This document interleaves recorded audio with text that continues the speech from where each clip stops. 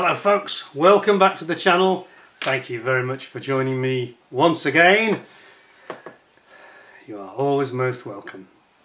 Well, today you'll notice I'm dressed a little bit differently. I look like I've just come out of an important business meeting in the managing director's boardroom. No, that's not the reason I'm dressed like this. If you look a little bit closer, you'll notice that I have a tie on, which is something I've only done I think once before on YouTube.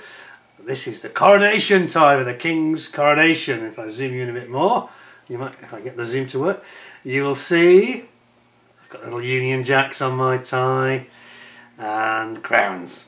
On the other side, Union Jack. Yes, there you go. Now, don't want to offend anybody. I'm not the biggest royalist in the world, but I quite like, I won't get into my personal views, but yes, I'm a bit of a royalist, but not the biggest.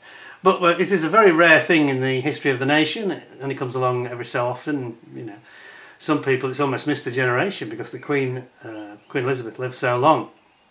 So it's not that common, you know. Now I have to warn you, American friends, our good friends over in the States across the pond, I've removed the American flag. Don't be offended, it's very temporary this.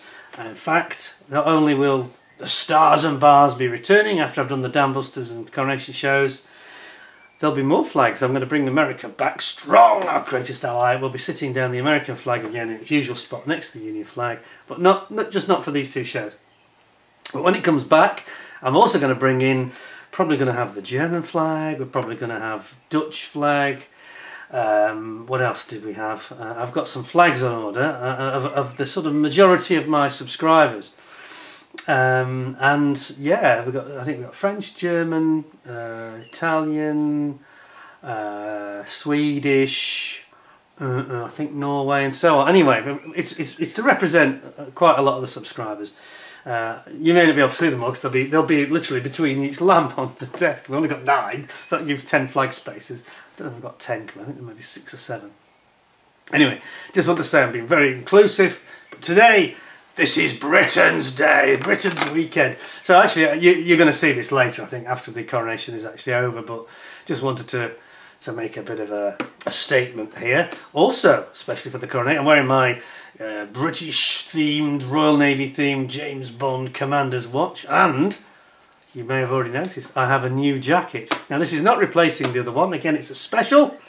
This is actually an identical jacket, literally identical to the other one, but it's a different colour. This is called Tobacco, and it's like this sort of mauvey, what do you call it really? It's like a mauvey sort of colour. Quite like it, like a mousy, mauvey. I just thought it'd be something nice and different.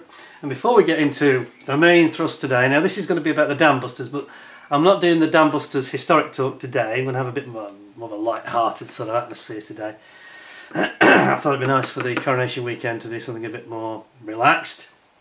So, a little bit tongue-in-cheek today, but we're going to have a look at the review of the Tamiya, the Grand Slam and Dambuster, the B1, B3 Lancaster in 48 scale. Not the latest kit, but it's been reissued by Tamiya, so it should be quite nice.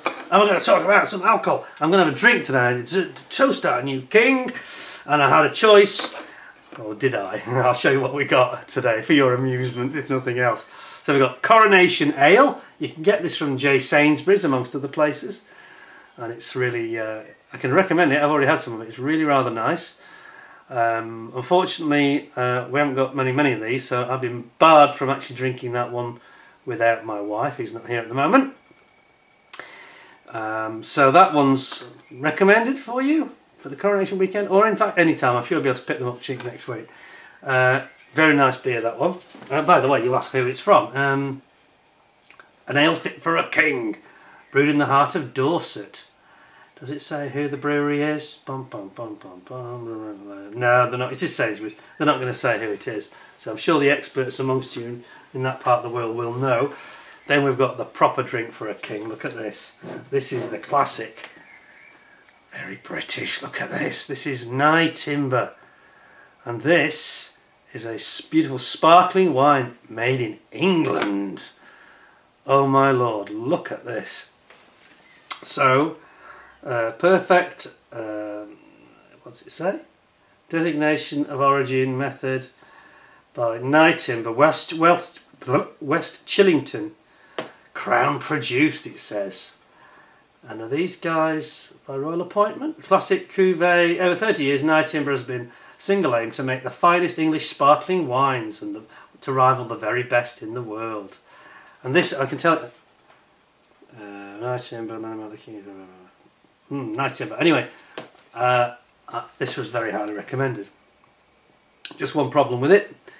It's the same story. Just about to pop this and have some bubbly and have some fun for a change, but my wife said no, because again she's not here, and she says if I open this, well, that's it, divorce. So, and it's actually lovely and cold, absolutely freezing. Anyway, so what am I going to drink? That's a bit sad really. I'm down to the old little girl's drink from the 1980s. Pierce Porter. But I do like this, it's very refreshing, it's light, don't get too tiddly with it, and you know, it's quite refreshing and it's quite light, and it's, you know, if you're trying to do a model review and be sensible, well, partly sensible, then frankly you can't go wrong. But it doesn't fill you with any confidence when you see the cap. It's like a lemonade cap, isn't it? Oh, there we go. It didn't even fizz. There we go. It's not bubbly anyway, but I'm going to pour myself some of that. Just suffer really. Got a nice glass though. Excuse me. So we'll pop that down out of the way so we don't have any accidents. I'm all prepared today, so I've got myself, you know, wet wipes, and I've got tissue, and so we don't have any problems transferring anything onto the model. Obviously I'm wearing my gloves. Now I have actually opened the box of this model, had to, because as you probably remember, most of you, Tamiya have this awful habit, which really drives me bonkers, I hate it, where they have staples on the bags. And so, you know, if you don't pre-prepare by removing the staples, you're sitting here in a review, you could either slice it open obviously, but that ruins the bag, or you just have to pre-prepare it by removing the staples. So I've literally removed the staples, I haven't opened the bags, I've just got rid of the darn staples, which is such a nuisance. So we'll be able to get into it fairly quickly. So, I'm not going to go into too much detail about the Dambusters. I'll mention one or two things relating to it. But I want to do that. I was going to do one big show of the Dambusters, but I decided to do it into two shows. One with the model review, that's this one. And the other one will be more of a historic talk. I'll have the model with me in the background, and I'm going to talk through a book as well. And relate, obviously, to the Dambusters movie and other things. Anyway, to the King, King Charles. Cheers. Long may he reign. Long live the King. God save the King.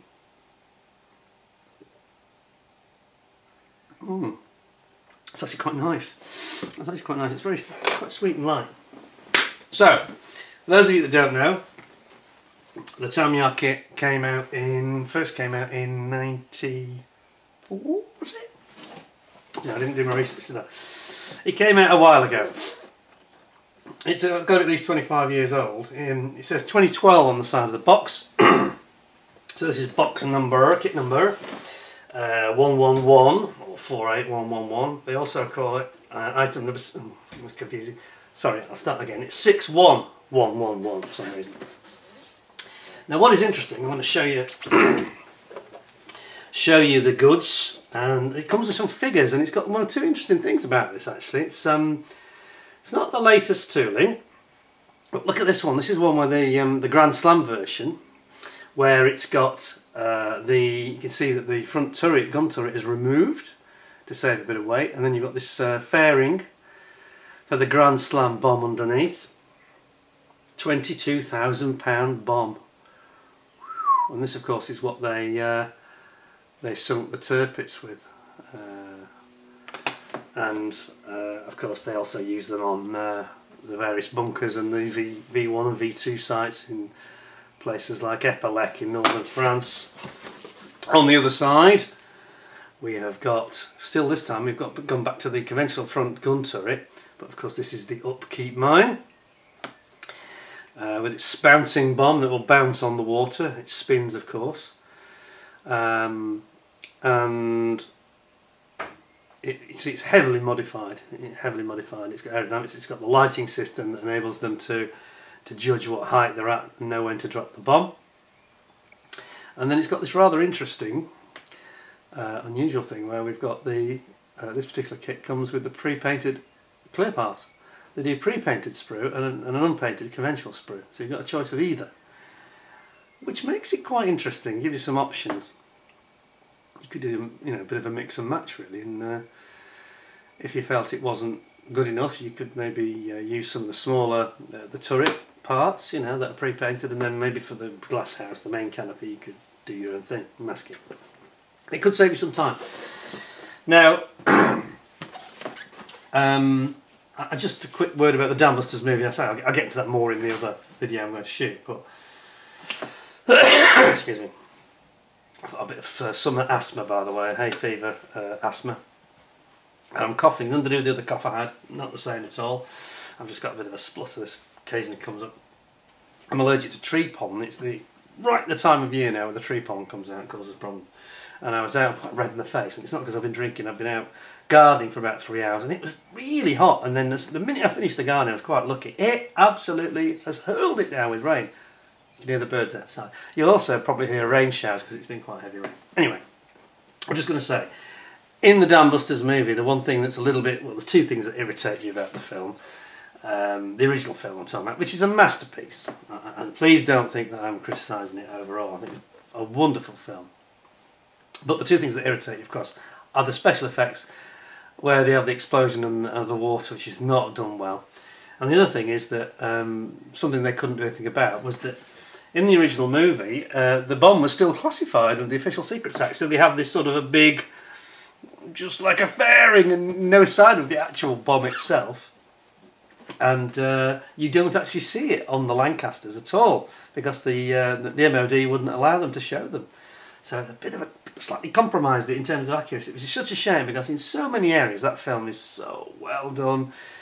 The acting from Sir Michael Redgrave and Richard Todd is just stellar.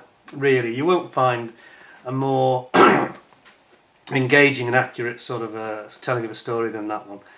It's just some of the visual and technical details that went a bit wrong. Anyway, enough of that. Let's get into this kit and have a proper look at it.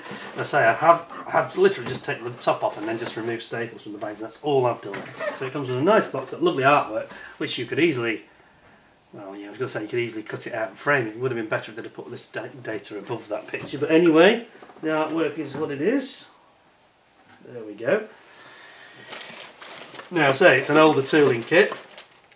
We're not going to have sort of oil canning effects and stressed skin effects, unfortunately. But I paid for this. It was on offer at was it the Nantwich Model Show, and I bought it there. I saw several that were a bit rough. This was mint brand new, and it was on offer at excuse me. It was on offer at I think it was £99, and I said no, it's too much. And the guy said, give me 85, and I said, done! And I thought that's quite a good bargain actually. No complaints there. So let's see what we've got then. Move that out of the way over there. Move all my alcohol out of the way. Somebody did say to me recently, you've seen the Wingnut Wings, the Gotha bombers I've been doing, no alcohol, I need to be on my A game for that, you know. Somebody was joking in one of the other ones where I was doing the Shakespeare and the alcohol, and he said, is this a modelling channel or an alcohol channel? I said, it's a modelling channel, and alcohol just there for a bit of fun. I said, if you actually watch what I drink in these shows, it's usually not more than a glass, if that. And he wrote back and said, right, yes, it's a modelling show with a touch of a 4 ye go. I thought it was quite funny. Anyway, top tips, I don't even need that. Move that aside. I'll have a little drink while I'm thinking about alcohol, because I'll need it. Now obviously we're celebrating the 80 years of the anniversary of the Dambusters raids, Operation Chastise. And we start off, ooh, look at this. Oh, this is good. Now Tamiya have always done this quite well. They're not quite Wing standard or Kasari, but they are quite good with their support literature. So what have we got? We've got, in English, both languages, I think we've got Japanese as well, and some French. So we've got basically the layout of the bomber. Shows the, in this case it's actually showing the Dambuster version. Spotlight for judging altitude, it shows that. The ventral machine gun underneath. Didn't know about actually, okay. The upkeep mine, and then the front spotlight for judging altitude. So they shine the two spotlights, of course, and when they converge, I think they were at, was it 60 feet? It tells you all about it in detail here. So it's got a moonlight attack, and it says, during the World War II, the Ruhr region, the basis of Germany's heavy industry, and was an important target for the RAF. Destruction of the area's hydroelectric dams in particular would cut power to the factories and reduce Germany's production capacity. But of course they are well defended by anti-aircraft guns, as well as torpedo nets placed in the reservoirs themselves. Barnes Wallis, an engineer at Vickers Armstrong in Britain who researched bomb design, initially proposed dropping a 10-ton earthquake bomb on the dam from high altitude. But the aircraft which would carry such bombs did not exist at the time. 10 tons. Cool. Blimey. Wallis then proposed a bomb that would skip across the surface of the water over the torpedo nets and sink next to the dam wall, then detonate and breach the dam by the force of the explosive shock waves against the wall. Experiments demonstrated the validity of the concept, and arrangements were made to conduct a daring low-level attack in May 1943 against the dams. On the night of May the 16th, Wing Commander Guy Gibson led the Dambusters of Lancaster No. 617 Squadron, later known as the Dambusters, towards the Germany under the light of a full moon. This force of 19 specially modified bombers was divided into 3 groups. Gibson led 9 planes to attack the Mona and the Ada dams, and the second group with 5 planes to attack the Sorpe dam. And the third group with 5 planes was the reserve. The most difficult task was the bombing run, since the special bombs had to be released at a very precise altitude and speed. Oh, yeah, it shows you here, look. Bomb is spun at high speed, then released, skips across the surface of the dam, then sinks next to the dam wall and explodes to set depth, and shock waves breach at the set depth, and the shock waves breach the dam wall. And of course that's exactly what happened at the first dam with Gibson's attack, his squadron's attack, and that was on the Mona. So they breached the Mona and the Ada, didn't they? Yes. The bombs had to be released at altitude. It just go on for a while. And then this is, I don't know. Right, I won't carry on reading that simply because we're going to get into this detail. I'm going to talk about that detail quite a lot in the other video. I didn't realise it went on quite so long. I thought it was just like that one couple of paragraphs, but it's a bit longer. We'll get into that later. It's nice that they show you that diagram, that it gives you a bit of an idea, you know, graphically of what it was all about. And then on the other side, it also shows the Grand Slam bomb. It doesn't show on that side for some reason. Picture of the Grand Slam bomb as the alternative.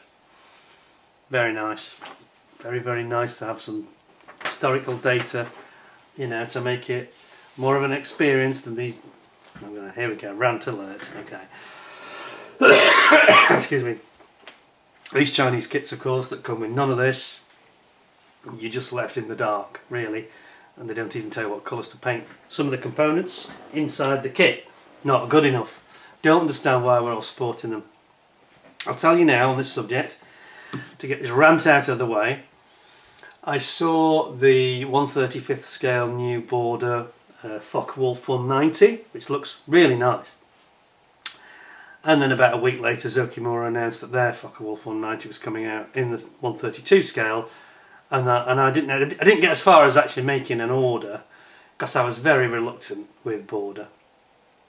I don't want to be harsh to Border. Their moulding is exquisite actually, but they are just lazy and they just can't be bothered to do these instructions. Historic stuff, no. The colour call-outs, no. They even screwed it up and called it the Messerschmitt FW190 on the colour call-out sheet. I'm sorry, it's the same thing we had with the Kinetic kit. I'm not going to go on about it again. I placed my order for the Zokimura and I have not ordered the Border. I will not be reviewing the Border kit. Can't be bothered if they can't be bothered.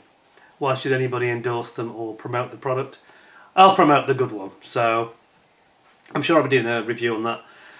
The Zokimura SWS FW190A4. It'll be the back end of the year though, nearer Christmas I think. That will be the finest Focke-Wulf 190 kit you've ever seen. I guarantee you. We move on. So, we'll look at the decals in a minute. Let's have a look at... Now this is a bit more old school, so I warn you, I haven't opened it yet, so I don't know what's inside, but I did have it in 2012, so I'm sure it's pretty much the same.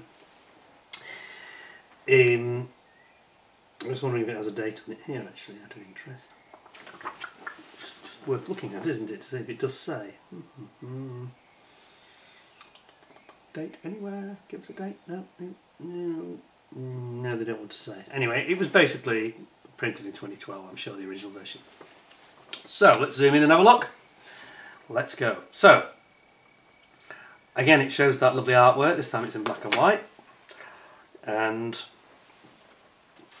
it's got quite a big wingspan, obviously, 148. So this competes really with the Hong Kong model kit. Now, Hong Kong model, in fairness, they didn't do the stress skin effect either, I don't think, not on the 48th scale kit. So this is about £20 cheaper, £25. Well, I paid £35 cheaper. So this is quite competitive. So if you want a big Lancaster that's going to be decent, will build well, this is probably going to be something you should consider. Anyway, let's have a look. So, big wingspan, obviously, 648mm. You need a big cabinet for this one. Let's see what we got. Offers 3 versions. So you've got 2 versions of the Dambusters.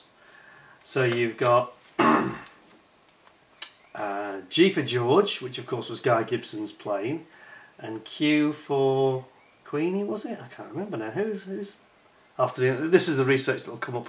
I'll check that when we talk about the actual raids in my historical talk and presentation. And then you've got the April 45, where they were, I think they bombed the dams in Holland and the dams in Germany. Sorry, not the dams, the canals. I mean, there was a big, quite high attrition raid that was mounted by 617 Squadron. And sadly, quite a lot of the survivors from the Dambusters were killed in this raid on the canals, German canals. Anyway, here we go. So you've got 3 options. You've just got to decide whether you want A, B, or C, and we'll take it from there. Right. We've got some figures now. Again, you know, I'm gonna have to stop already and have another little rant. Yeah, you know, people say, "Oh, Tamiya." Well, they give you figures, you know, they do this quite a lot, actually. Do it in the 32nd scale kits as well. You get figures. We're not getting that from Airfix. We're certainly not getting it from the Chinese guys. Zokimura do it, but only in the special editions. This has got a crew, basically, or most of a crew, which is what you want. You know, you want to have a proper kit where you've got several different options and you can display it in different ways. You know, paint some figures up. And I think that people are just getting out of the habit. They're letting the manufacturers dictate to us, you know, no, we don't do figures anymore. You know, nobody wants figures. It's like dioramas with the, you know, the Matchbox dioramas that I always talk about, where I don't see any reason why someone like Airfix or Revell couldn't introduce some new ones. Absolutely none. They just can't be bothered, really. And they've gone about cost. Well, I'll tell you what. Small, you know, for youngsters, having a diorama would make that have twice the shelf appeal that the bog standard kits have got today. They're just boring. Even the Airfix ones are boring. Sorry. They don't get it. Anyway, I'm ranting. Back to the main, yeah, get back to the day job club. Sorry about that, folks. I'm going to put some more light up here as well. Boost the light a bit. There we go. How's that? So we've got our lovely figures here. We've got the crew, we've got radio operator, pilot, ground crew. Look at this, you've even got ground crew. There's no dog, sadly, no Labrador. Use a base when positioning the figure if necessary. So there's a base you can put it on as well. You see, they've made an effort, haven't they? That's really good. Really good. Right, cockpit assembly. You're building up the pilot's seat and the navigator. And then there's differences in the cockpit between the 2 versions, which are what? I'm just trying to get my head around what the differences are. It's not that obvious in the diagram. Is it the spacing? Yeah, it's the spacing. So in the Dambuster, they all sit together on one level, and in the Grand Slam, the navigator sits down. There's a step down. So that's the difference.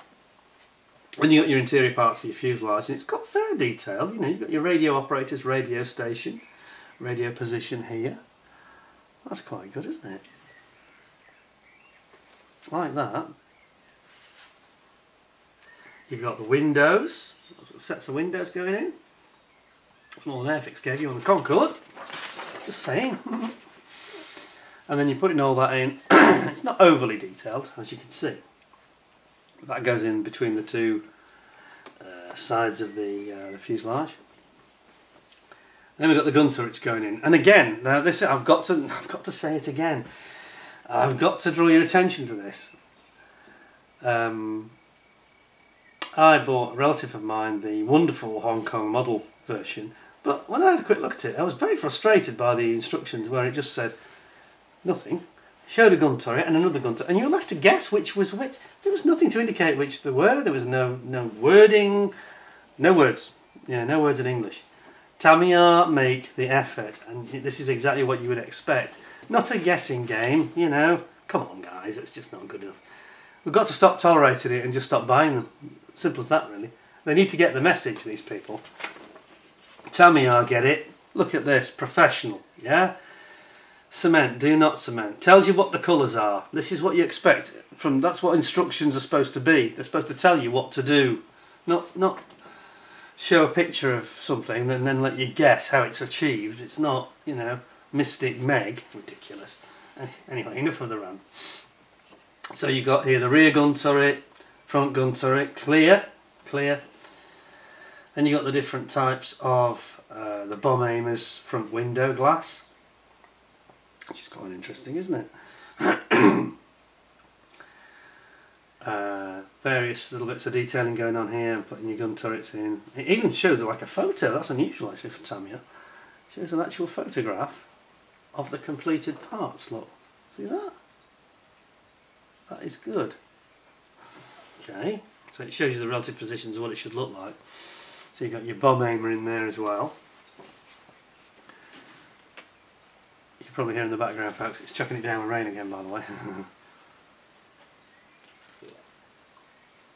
I think we're having a bit of a wet coronation. Then we've got the canopy going on. Obviously you've got this choice of whether you go for the painted canopy, paint the canopy frame in the fuselage colour depending on your choices. Front gun turret, pre-painted canopy, oops, sorry, zoomed out too much. Pre-painted canopy can also be used. There you go. So I think that helps the younger modeler especially. You know, if you're not that confident, it'll still look good. You know, and it will. But for the more experienced modelers, we probably want to put our own effects on it. You know, and perhaps a bit of weathering and stuff like that. Then you get into the motor nacelles. It's a fairly straightforward construction, I've got to say. You can see straight away it's not overly complicated. 2 nacelles, a couple of intakes, and that's it. Then we've got the main landing gear going on. Excuse me. Main landing gear, and quite a beefy, meaty landing gear because they have these huge wheels and tyres, don't they, in the Lancaster. Left wing, and then you assemble that all together. Top and the bottom of the wing go together, and then you put in your weight on wheels as well, which is good. Weight on wheels tyres. So you've got flat section on the tyres, and then you just repeat the process, and that's good as well. It doesn't show you just doing it all again. You know, it says left wing, right wing. It's quite succinct and brief. It keeps it simple. It keeps it clear, but it doesn't repeat itself too much. And then we've got these little control arms that go on your ailerons going in, and also the lights going on the end of the wingtips. Then we've got our vertical stabilisers, tail fin assemblies they call it, and again you've got lots and lots of great deal of sort of detail in terms of the elevator control rods, which is nice, and the same for the rudders. And then you bring it all together. It's quite a simple assembly, to be honest. Tail wheel goes in, vertical, the rear tail fins go on, and you've got this sort of an interlocking style of like a jig sort of assembly, click in the wings. And then we get to the real business end of the model. Then we're into the upkeep mine. Here we go. It's got the drive belt, as you can see. It's got the mounting,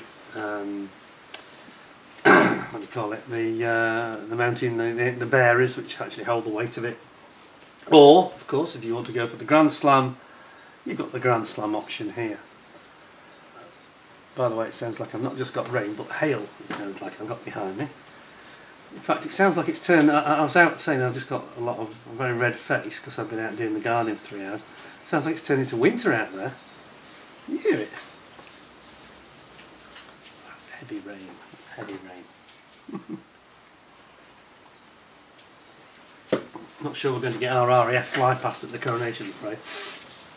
Anyway, a few more. You've got this ventral gun, which goes in here. Oops, in a bit more. Ventral gun, which is really good, which is quite interesting detail I've not seen before. And then we've got the assembly without the engines.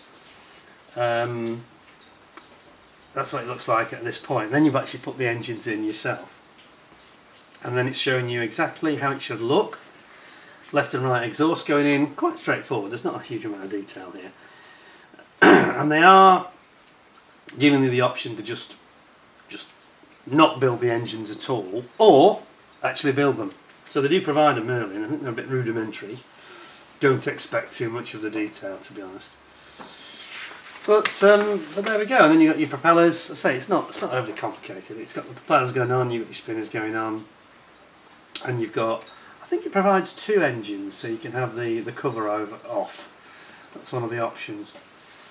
Motor cover on, motor cover off.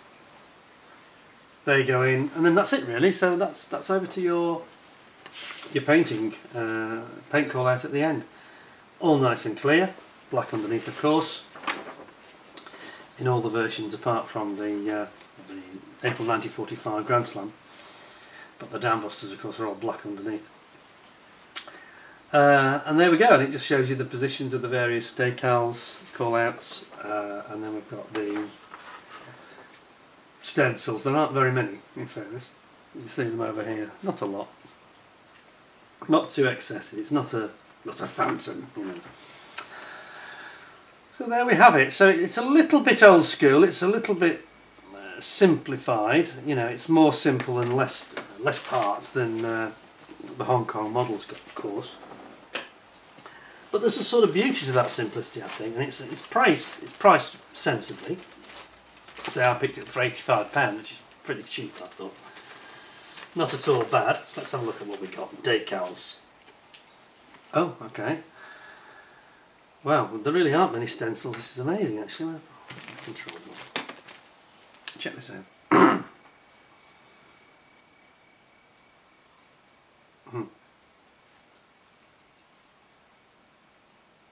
Okay, so we've got very few stencils. We've got the instruments there for the instrument panel, which there are many, and just a handful of stencils, literally. Not many at all. Over on the decals we've got the lovely big roundels, and again 1 or 2 of the stencils and warning signs, but minimal really, very minimal. Nothing to it at all. So that seems straightforward, doesn't it, to be honest. Right, zoom you out, and we'll have a look at the parts, and we'll, unlike the Wing That Wings recent Lost Ark finds, we'll be opening the bags. That's why I removed all the staples. Don't I just spoil you? Well, sometimes I do. Okay. Come on, come on. There you go. Lovely. Right. Time for a drink. Coronation party, etc, etc. In fact, I need a refill. And I've got no assistant to do it for me this time. Oh, slurp, slurp. Very nice. It's actually quite drinkable, isn't it? If you just want something that's pleasant, light, refreshing, alcoholic drink, then this is the one for you, really. You know, it's not gassy or anything, so it's quite sociable, really. He says, and I've got the damp all over me now. Get that off. Not transferring onto the kit at all. Cheers! God save the King. Yes, it's not every weekend you get a coronation. You know, last time was what was it, 80 years ago, was it? 70 years ago, 71 years ago? 71 years ago I think it was, the last Coronation. Amazing.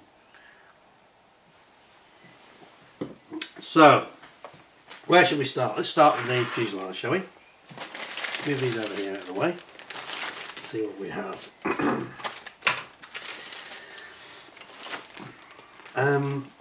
It's probably not going to be the finest detail on the surface, but I think it'll just go together like a dream. I think you'll have a fairly straightforward build.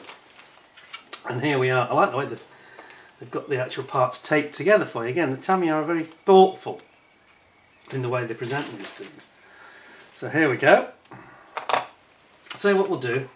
I know we've got the Union Jack loud and proud here. I think we might just cover it up for a second. It might give us a little slightly better image of the camera. There we go. Don't want any distractions. We'll come back to the Union flag later, don't worry. So, they've gone and taped it for you just to hold it all together. And it's got, all the panel detail is there. You can see it. It's all there.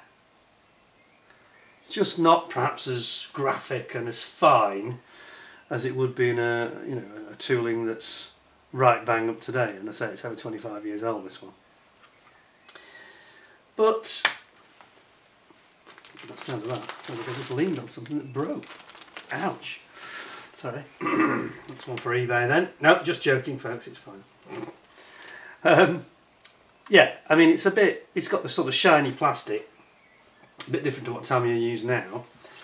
But it's a good hard plastic, and you usually find that this actually goes together and glues extremely well. Just perhaps, you know, you might have a little bit of seam work. It doesn't look like it's the best finish on these seams here. So I think, yeah, that's going to need a little bit of work. But because it hasn't got such deeply engraved panel lines, it probably makes it easier if you need to rescribe them afterwards. It's probably going to make that fairly straightforward, really. But yeah, I quite like it, really. It's a bit old school, as we said. This is probably its weakest part, this fuselage, I suspect. I think as we go through the rest of it, it'll probably seem relatively more impressive because, you know, today you would avoid all this. You'd have the Tamiya do it already. They put a central section in to avoid a seam and all that kind of thing. So bear in mind, as I say, it is an old kit, but it's priced accordingly, and it's, other than that little bit of work, you might have a bit of clean up there. Apart from that, I think you'll find it will go together really well. I've not heard any great horror stories about this kit. So that's the first one, that is the fuselage. Then we have got the clear parts, and this is the conventional clear parts, let's call it, sprue. Oh, now then. Do you know what, they're rather nice, apart from the fact that's come off. Do you know, I think that part was off when I bought one in 2012 as well. Now then, look at this. So this is the standard conventional canopy. Excuse me. It's got all the very finely engraved on the surface, the window frame markings. So you're going to need a really good mask set, aren't you, for this? But I have to say that the clarity is well up to the standard of Tamiya even today, clarity wise. Not much distortion. Let me getting that. Not too much distortion. Crisp, nice and clear, nice and bright, quality plastic. And we've got our. This is the alternative this is the front instead of the nose turret, I think, isn't it, on the Grand Slam version. Then we've got our various turrets, so that's the nose turret, the standard nose turret, clear glass. And then we've got the optional different types of bomb aimer's window right at the front on the chin. There, that one on that one. We've got the side windows here. We have got some flaws actually. Can you see them? Yeah, you can see them. There we go. Got some flaws in the side windows. Can you see that? Yes, yes, there they are. See that? That's a little bit disappointing. It's a little bit disappointing, a bit old school. You might polish out. Side of there. on the outside, on this side, as you're looking at it, the nearest side. Yeah, that's a slight disappointment. Then you get your rear gunner at the back. So the big ones are really nice, but you know the parts you'd expect them to get no problem at all. They've got flaws in them. It's a bit strange, isn't it? Didn't expect that. So all the shape stuff, the tricky stuff, is lovely. Can't fault it at all. And the flat planes of glass have got sort of a mould mark in them. Then this is the optional parts. So this is where you've got the different type of two different options for the front, as I mentioned. The bomb aimer's position. Wow, we've got thunder. I can't believe it. I thought we were having some strange weather. Thunder. Okay. Oh dear. Perhaps King Charles is not in favour with the gods. I'm not sure what's happening there. Did you hear that? I wonder if we're going to get any more of it. Well, we'll stay on the air because it'll be atmospheric, won't it? The Dambusters. Anyway, so here we've got that tail gunner's position, and that's quite nicely done, isn't it? See? Yeah, like that. And there's nothing wrong with those clip parts. They're beautiful, flawless, absolutely gorgeous. So that's those, and then of course we've got the optional pre-painted versions, which is not everybody's cup of tea. Sorry, I should have just alluded to this one, the loose one.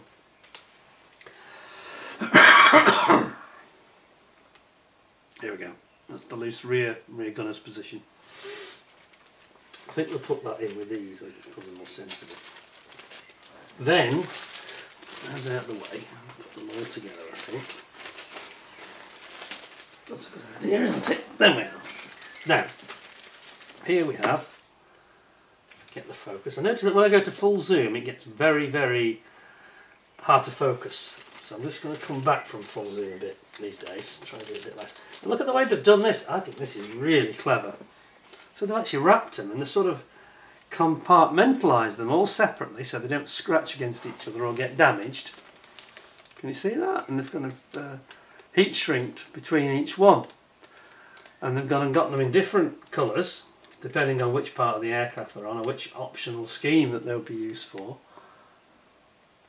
Isn't that good? That's cool. Now, I know some of you will say, oh, it's a bit toy-like. Yes, but they're giving you both options, aren't they? This is excellent, because if you've got a youngster, or, I mean, I've just had a chap, I think he's fairly young, he's been asking my advice. I always sort of blanch and blush a bit because I don't profess to be the greatest advice giver. But he's been asking me. He's been saying his name's Andy, and he's been asking me, saying that he lives at home with his parents and he can only do the models in his bedroom. And he's asking about airbrushes and things, and I think we've both agreed that it's probably best he doesn't go for an airbrush because he hasn't got anywhere to extract it to. And he's worried about the fact that his parents won't like the smell and all together. And he prefers to hand paint, and he's a classic example of one of these models. Now, when he sees this, he's going to think, "Wow, yes, that will save me hundreds of hours of pain and making it." I mean, that if you're not that experienced and you haven't got an airbrush, frankly, that's a no-brainer, isn't it? Because the quality and the sharpness of it is so good. What's not to like about that, really? You know, okay, if you're super advanced modeler, no, I appreciate that. But a lot of modelers who are returning to the hobby or newcomers, no, this is really a real help for them. I think that's brilliant. I'd like to see more of that. I would like to see more of that. I don't know what made Tamiya go for it on this particular kit. Do any of you know? It's even got the back look painted in the camouflage green. That's great.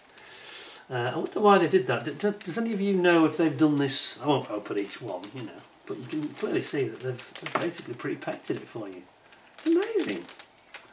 I love that. It's a really good innovation. But have they done this on other kits? Does anybody know? It's interesting to give me a shout out and a comment on that. Here we've got more of it, you know. And dare I say, this is quite funny. The quality of these flat panes is actually better than it was on the standard clear parts. How odd! I can't see any faults this time. Granted, I've got them in the bag. I know. Just actually kill that light a little bit, shall we? Just put that off. There we go. There we are. That's a bit easier now. Then we come to the actual painted main glasshouse canopy, and it's, let's put it in front of my white, make it easy to see. There you go, my white, nice white shirt for the Coronation. Look at that! I mean, that's brilliant, you know. This is one of the most difficult things for a newcomer or a less confident or less experienced modeller to achieve, is to get the clear parts right and get those frames. There's so much work, so much opportunity for it to go horribly wrong, yeah? I think it's remarkable, that, to be honest. I'm going to cut this. I'm not going to get them all out, but I'm just going to get the main canopy out, because I think we should look at it a little bit closer. Let's have a look at this. Wow. Tell you what. That is clever. Look at that. Come in closer now. Again, I'll get the old shirt behind so you can see it better. Now then. Look at that. Now, I think that has a place in the hobby. I really do. I think that's really quite... Let's just put it from my shirt. See? Now, what's not to like about that? That's really quite... That's really very good. I'm almost tempted to use that myself, to be honest. I really am. You can always do a little bit of clever weathering, you know, be very precise with it, sort of later, but, you know. And before, you know, I know there's a lot of expert modellers out there, but before we're too critical of it and we don't want to damn it too much, I've just got to remember that this is a kit that will appeal, especially with the Dambusters anniversary, will appeal to a lot of people, so I say that's really good from Tamiya. Pop that back very carefully. I think I'd probably better immediately put some tape over that to protect it. We don't want it getting damaged in any way. The little Tamiya tape will do that for us. Oops, like so. Just get that folded over. I think that's a very, very good idea. They're catering for everyone, aren't they? They're catering for you, for me, inexperienced modellers, newcomers, etc. What is not to like about that? Why is that not? We'll use that separately later. Right, that was clever, I think. That was a good idea. I think we should see more of it. I think it would be very inclusive to bring in, you know, the people that are struggling to achieve that sort of more technical detail framework. We should embrace it.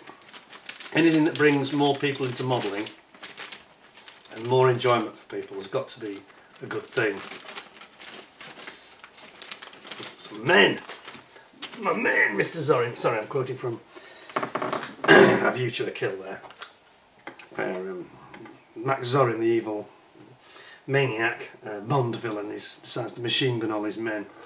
And his foreman says, "My men, Mr. Zorin, my men. They'll all be killed," and he says, "Yes, very convenient." Nasty. Good job I'm not like that. I look after my men. Now I have to say, okay, these are not the finest figures I've ever seen. But I don't care. I'll forgive a little bit of that. They're a little bit softly moulded. Especially around the hands. Can you see that? Those hands. But I think we need to see figures. I think we need to see a lot more figures. This does look a bit old school though, I've got to say. If you look at a modern Tamiya figure, like in that, their armour kits, like in that Sheridan or the Achilles, the figures are absolutely the best I've ever seen at 1/35. Astonishing, they're like resin quality now. These aren't. Okay, that's your bomb aimer. He's lying down. Looks like the rapture's coming, he's elevating to heaven, doesn't it? Anyway, come back down here. Then we've got the ground crew, who's giving the V sign. He is, isn't he? He's giving the V sign, which is quite amusing. How about that? But we shouldn't be too sniffy about it, you know. We don't get figures. They do look a bit, I don't know, a bit soft and a bit simplified perhaps in a way, compared to what we're perhaps used to. But if you paint them up right, you can actually cover that up quite well, I think. So I don't think we should be too upset about that. It's nice to see some figures. We need more figures. Just realised that's a parachute there, that little piece. We need more figures, and we need stands and dioramas. And I think that some of these big manufacturers, especially Airfix in the UK, they need to take this on board, because I think it's something that most people do want. Oh, it's nearly coming off the sprue. So yeah, the seat cushioning. Right, so let's get into this. So here we've got quite a lot of small parts, including the actuator, a lot of actuator arms for the elevators, ailerons, and the rudders there. And then we've got the shrouding for the turret, the upper turret. We've got part of the, well, looks like the upkeep mine here, the Dambuster bomb. Got the cover for the upper turret there for the Dambuster aircraft. The back of the turrets here, and this is the fairing that goes around the front gunner's turret. We've got the main tail wheel I should say. And as I said, these are all the cushions for the seats, various seats. And then you've got one of the seats here, and you've got the yoke, almost like a steering wheel here. And then you've actually got the guns here. Guns. Now they're not slide moulded, as you can see, unfortunately. And as I say, this is the limitations of the moulding process as of 25 years ago. Still very nicely represented though. They are smooth, and they've got no cooling vents in them. Just go and buy yourself some aftermarket metal turrets is the answer, I think. Just trying to think in the manufacturers that does nice ones for these.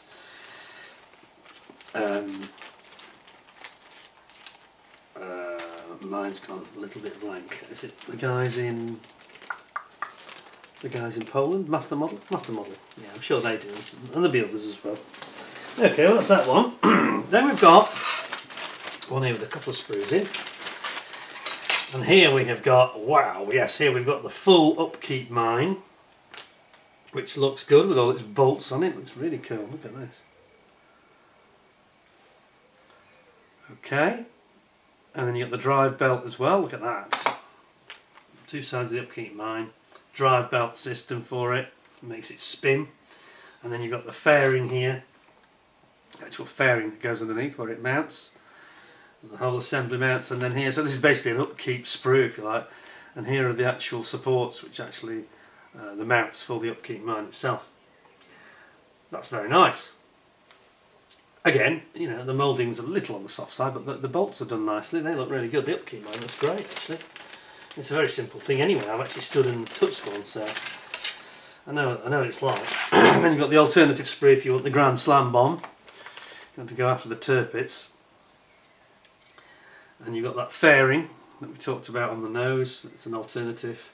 You've got the mounts here for the bomb, the clamps, and then again you've got this different design underneath the fuselage fairing. So again, just the other option, isn't it? Basically from the Dambuster to the Grand Slam.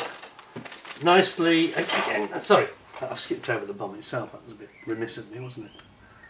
Here's the bomb itself. Again, a little bit softly moulded, but it'll look fine if you get it, when you get that painted up, you know, a little bit of weathering on it. I think you make it look absolutely gorgeous, to be honest. No problem at all. Then, we've got a couple of big ones. Get into the bigger sprues now, so I'll zoom you out. Excuse me. This weather, actually, is definitely making my cough and asthma worse. Always does, actually. Always does. Especially when it's like this thundery weather. Oof, always affects me. Right, look at this. So we've got the tail blades. Now these look nice, actually. These look good. Check this out. You've got some lovely detail there where the actual hinges are for the elevators. There's not much wrong with that, is there? Let's just spin it around. See it a bit better this way. There we go. That looks really good, doesn't it? And then you've got the underneath. And you've got some very fine riveting detail, which they've done actually really well. Don't worry about the floor and the plastic, that won't show, I don't think, when it's painted. It's just the plastic itself. And then you've got the vertical tail fins here with the rudders, and the other one is there, and they're in one piece. So on the other side, again, you've got some nice riveting detail, and you've got nice hinges. Yeah, it's really nice. To be honest, it's fine. It's just not as sharp as a modern tooling would be. And then you get your nacelles for your engines. That's the first one. Then we've got a double sprue, so I'll just show you one of them. It's got one of the bigger engine nacelles here. And then you've got various parts, including your propellers and your spinners. And then you've got these covers, obviously, the ones that have got the built-in flash eliminators for the exhaust shrouds. And you've also got some of the undercarriage components going on here. And then you've got this is where it does let itself down a little bit. These very rudimentary Merlin engines, which, yeah, not great, are they, to be honest. Rudimentary is right. So you get 2 Merlin engines in total. You can display 2 if you wish. There's 2 of that sprue, as I mentioned. We'll pop that back and then get that in the bag. Just bear with me 1 second. I'll do this and I'll leave you with the green screen, which I don't mean to do that. It's a legacy of trying to do several things at the same time. Oops, sorry about that. But yeah, I say in 1 or 2 areas it's a little bit soft, a little bit basic. But I think if an experienced modeller, I mean a younger modeller or a returning modeller, I think would make a nice Lancaster out of this without too much problem at all. And a more experienced modeller could really detail it up. You know, you could add, get aftermarket engines and all sorts of things. Oh, here's the wings. They are huge. Look at this. Now again, it's not quite got the finesse, but it has the it doesn't have the separate ailerons. You can't position them or anything, which is a bit disappointing. But too much soon. The detail is good though. You can see that there's some very fine riveting. Panel lining's all there. There's nothing wrong with it. Yeah, we haven't got any canning effect, stretch skin. Okay, but then you haven't got that on the Hong Kong model one either, not at this scale. So not that different, and this is £35, which is about 33% cheaper. Yeah. On the other side, underneath, sorry, zooming out. On the underside, we've got again some good detail though. All the riveting is there, all the panel lines are there. You can feel it, and I think with a good paint job on it, you can accentuate them. You can get a wash on it. You can really make them pop.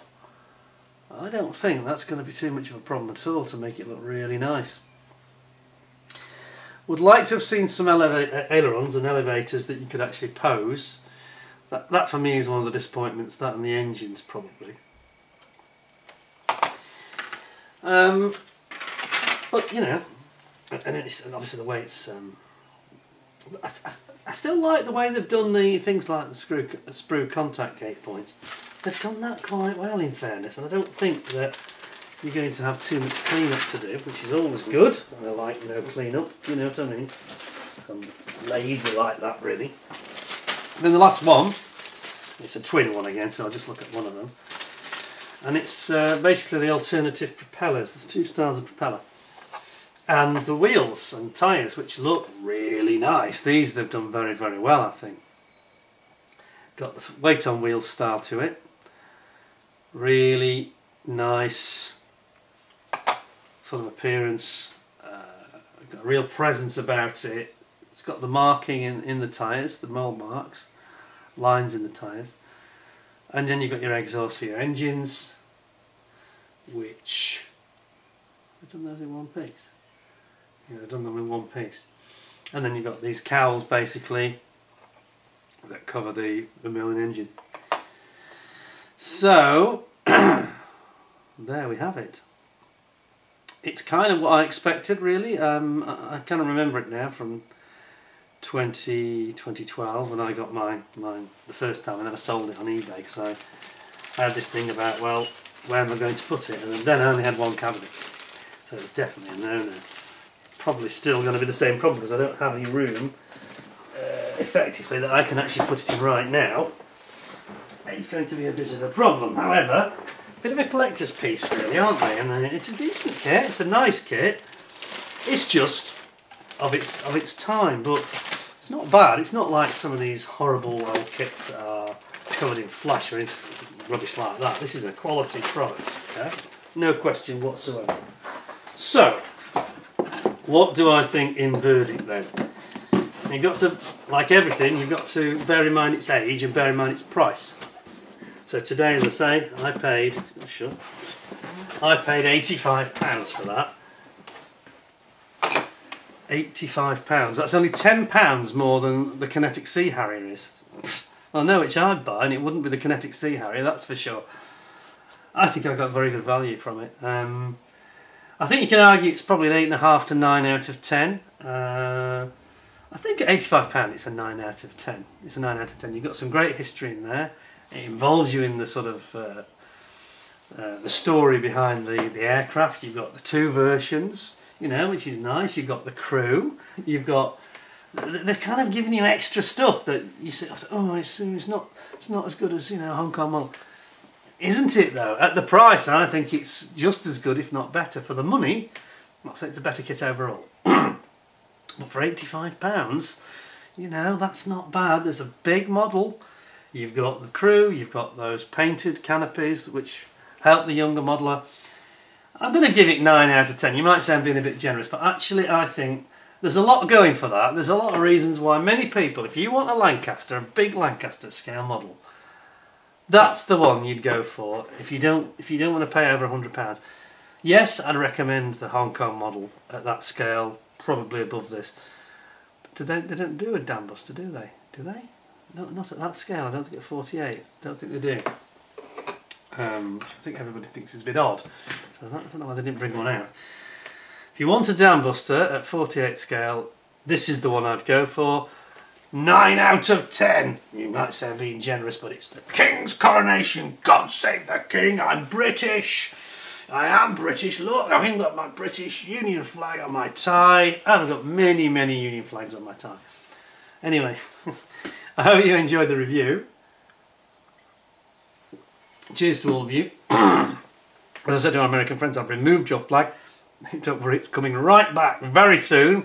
I've removed all the other flags apart from the British one. But don't worry, our national jingoism will soon abate and we'll go back to normal service. And we'll try and bring in as many countries as we can. Certainly of the major countries. Oh, Australia was the other one. Australia and New Zealand, I forgot. Those are the flags I think I've got on order as well. So you Aussies and Kiwis, we're going to bring you into this as well. And try on as many flags as is sensible. Because we have a lot of supporters that watch the channel in New Zealand and Australia. Anyway, I hope you enjoyed the review. It's kind of come out where I thought it was. I thought it was going to be about an 8.5 out of 10. But there are, for the money, there's quite a few extras in that kit that sort of help to get it up the ladder, perhaps half a point or a point more than maybe they've expected. I thought it was going to be 8, 8.5.